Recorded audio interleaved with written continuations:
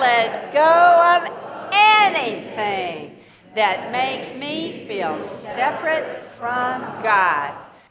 So, okay, I got it. This is a groaner alert on this joke, all right? It's a groaner alert, so it's okay after you can go, all right, here we go. Okay, so there was this man, Howard, who came to his doctor, and he says, "Doctor, I'm just having a terrible time." Howard looked awful.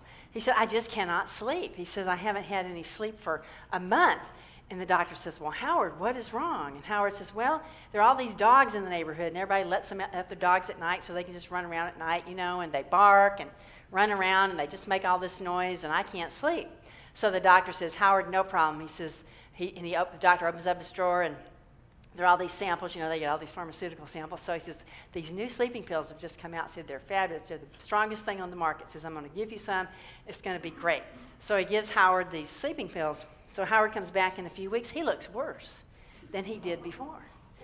And the doctor says, "Howard, what happened?" He said, "These are the best sleeping pills on the market." And Howard says, he said, "I'm just worn out."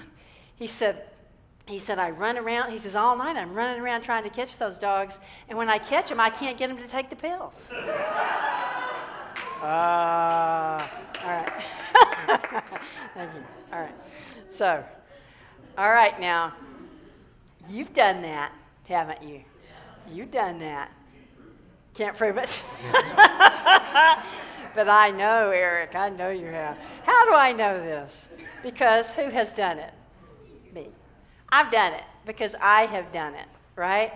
And when I'm talking about that, what I mean is that all of us have done something, that there was something that was bothering us, and we have put all of our might and all of our energy and all of our time and all of our effort into fixing it from the outside, have we not? Now I want a show of hands.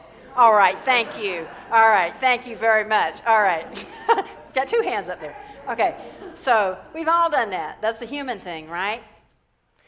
And so they left everything and followed him. This is a fabulous story. What it's saying to us is that when we think that we can't do something, think again. Think again. And put your net back down into that water.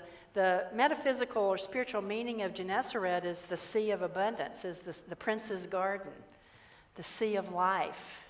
So get out there into the sea of life, and when you realize that you're sick and tired of being sick and tired and it's not working for you yourself and you, to go out there by yourself, dip down into that deeper place. Listen to that Christ within. Call your disciples. Call on love.